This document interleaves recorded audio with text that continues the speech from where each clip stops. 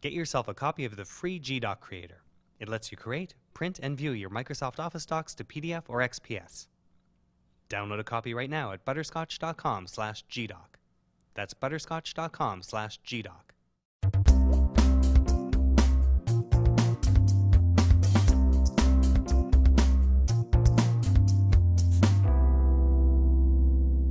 Welcome back to our special Butterscotch.com 10-part series on online tax preparation using TurboTax.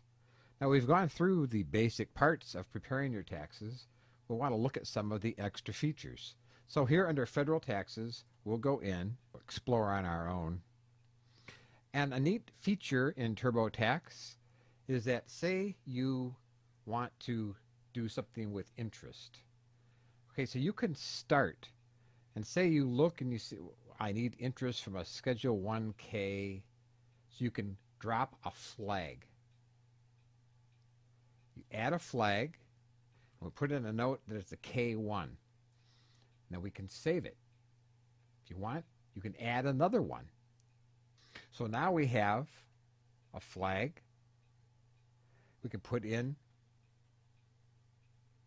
our information, but if we see something that we can't answer, once again, we can add another flag. Give ourselves a note that we need U.S. Treasury interest and save that. And you see you need a unique name for each title so they don't get mixed up.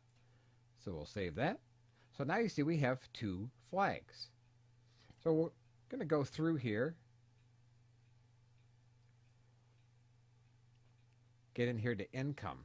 Well, now, when we want to go back, we just click on flags. We click on there, and it takes us right back to the place where we need to be in order to enter that information.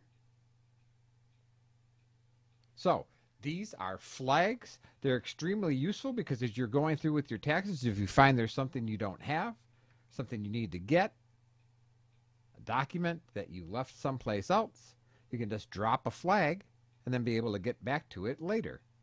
Also, it helps you to make sure that you don't forget to go back and do it later. So these are flags. Keep in mind this is a multiple part series and be sure to watch all of the parts.